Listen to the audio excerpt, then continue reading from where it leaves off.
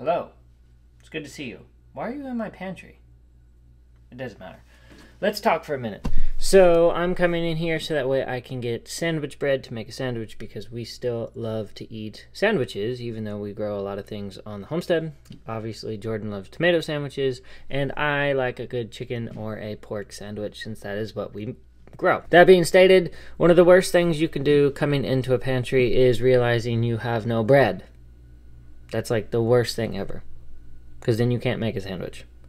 Man, that would suck. That would really suck. That being stated, we don't buy bread at the store anymore. We make our own. And if you've ever wanted to make your own bread, today's your lucky day. I'm going to show you how to make regular old sandwich bread. Come on, let's go. No, come on.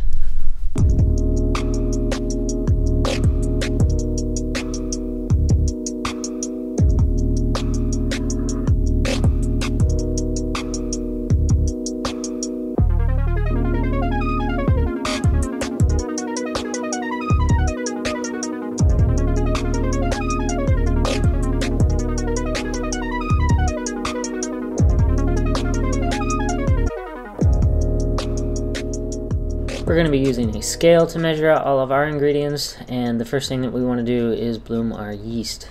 First thing you're going to want to do is measure out 174 grams or 3/4 of a cup of water.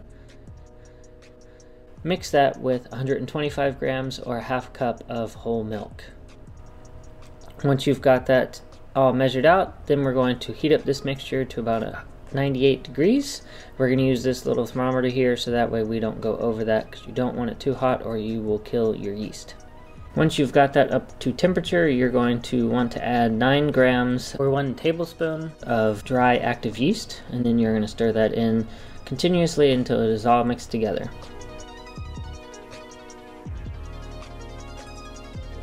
Once that's completed, you're going to cover it lightly with some plastic wrap and then stick that on the counter for about 10 minutes while it blooms. While we're waiting on our yeast to bloom, we're going to go ahead and grab our scale in a bowl and then zero it out and then mix the rest of our ingredients. To start off this mixture, we're going to do 440 grams or 3 cups of bread flour. We're going to add 21 grams or 1.5 teaspoons of granulated sugar. Mix that with 8 grams or 1 tablespoon of sea salt. Once we've got all that together, we're going to whisk that together until it is thoroughly mixed together. Once you've got all of your ingredients whisked together, then we're going to set up our KitchenAid mixer. We will be using the kneading attachment, so if you're going to be using one of these, make sure you have that attachment for your mixer. Once you've got everything set up, make sure you add your flour mixture into the bowl. Then go ahead and raise up your bowl and turn it to low to medium speed. Once the mixture has started, you can go ahead and add your bloomed yeast to your flour mixture and it'll start kneading everything together. During this process, you will be scraping the sides of your bowl. Please make sure to be safe when doing this. Please turn the mixer off, and that way you don't get your fingers caught. We don't need anybody getting their fingers caught and losing it in their bread. If you have any issues with the mixing of your bread, you can always stop the machine and use your hand to mix some of the bread together, but what you eventually want to get out of it is you want to get a nice smooth dough. Once you've got a smooth dough going, then you're going to add 3 tablespoons or 41 grams, 1 tablespoon at a time to your mixture, and then knead that in consistently. Once you have your butter all mixed in, then your dough is going to start looking smooth. Once you've reached the smooth dough phase, go ahead and let that knead itself for another 30 seconds to a minute. Turn it off and then let your dough rest.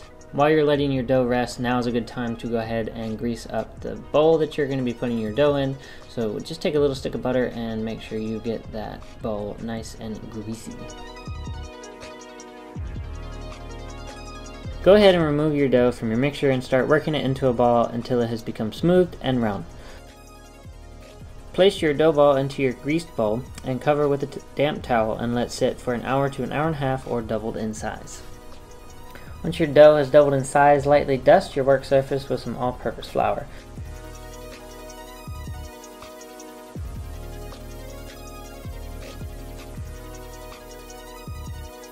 Plop your dough down and begin rolling it out about a ½ inch thick and about the size in width of your bread pan.